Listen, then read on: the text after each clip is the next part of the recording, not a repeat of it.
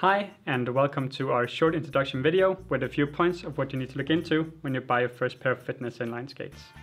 First of all, it's a very fun and alternative way to get some exercise. It's mild for your joints because you have these long, soft movements. It's even doctor recommended if you're struggling with a knee injury. They're known for their good fitting and nice comfort, and they can be used in all ages from small children to elderly people. When it comes to wheel size, you have some different options.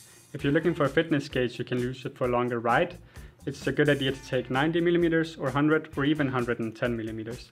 The reason for this is the bigger the wheel, the easier it is to maintain the speed and you use less energy on that ride. If you want a more maneuverable skate you can use in the city or for shorter distance, it's a good idea to take 80 to 84mm wheels. The reason for this is that it's easier to turn and easier to stop.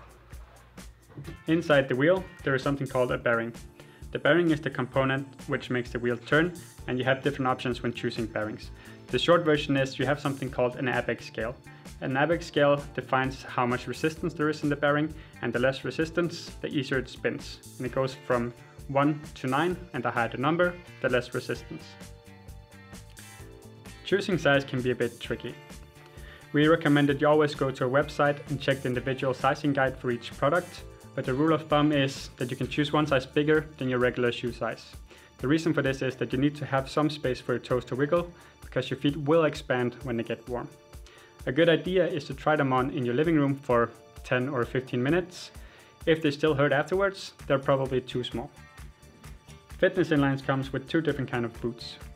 We have the soft boot, which is very nice ventilated and very comfortable. And we have the hard boot, which offers a bit more control and stability. Most fitness inlines comes with a brake. A brake can be dismounted or even changed to the other foot if you want to.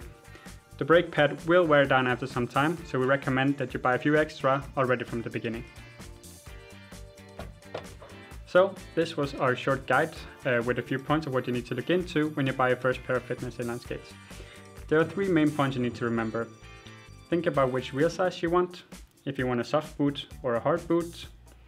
And remember, always take one size bigger than your regular shoe size. But always remember, safety first.